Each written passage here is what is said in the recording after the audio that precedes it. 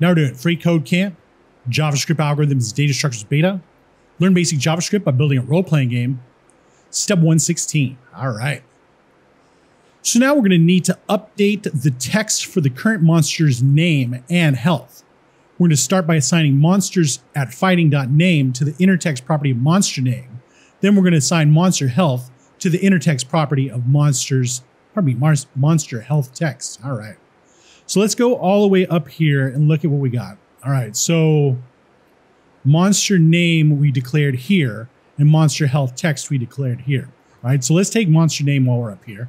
We'll bring it down. We'll bring it back down here, right into this thing. Let's go to the home, tab it over, go to the end, and now we're going to say .innerText like this.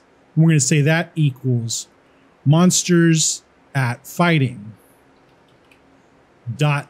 .name. All right. We'll cap it off with a semicolon, and on the next line we're going to do monsterHealthText. So let's take monsterHealth right here.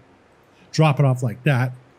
Text.innerText now equals monsterHealth. All right. So we'll just drop that right there.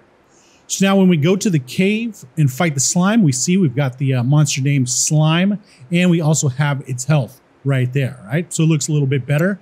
Let's check the code. Looks good. And submit it. All right. Now we're on to step 117, and we'll see you next time.